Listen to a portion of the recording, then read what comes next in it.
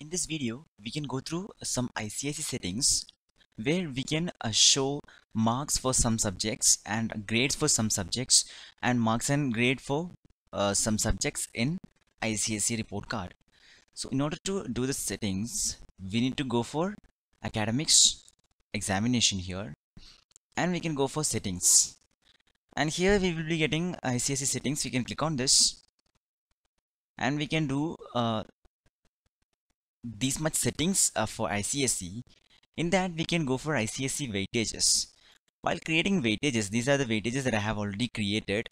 While creating a weightage, clicking on new, it will be asking a name, then ICSE exam category that we have already created, and weightage EA and IDA weightage, then report mark type. Here you need to select the mark or grade or both if you want to display according to. And here we can see grade and mark.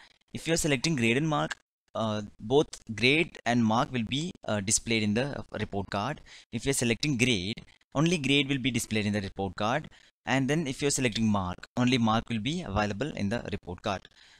And I'll go through some examples that I have already created. Here you can see primary normal subject for term 1.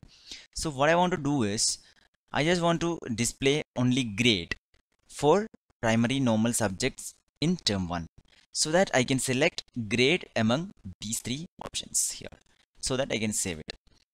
So again, for primary normal subject for term 2, I need to display grade and mark both, so that I have selected grade and mark in this report mark type option. So for all the students, the primary normal subjects term 2 mark will be displayed in mark and grade also. Again, for primary co-curricular subject, as you can see, I'll go to edit. Here you can see mark. So this is how we can select mark, grade or both in order to display in the report card of ICSE. So the next thing we can go for the report card. We can go for report center and here ICSE reports. And now we can go for the student report. We can select a batch. And as you can see here, this is for term 1. It is displaying grades, and this is for term 2. It is displaying grade and mark both. As you can see in the bracket, it is displaying the mark.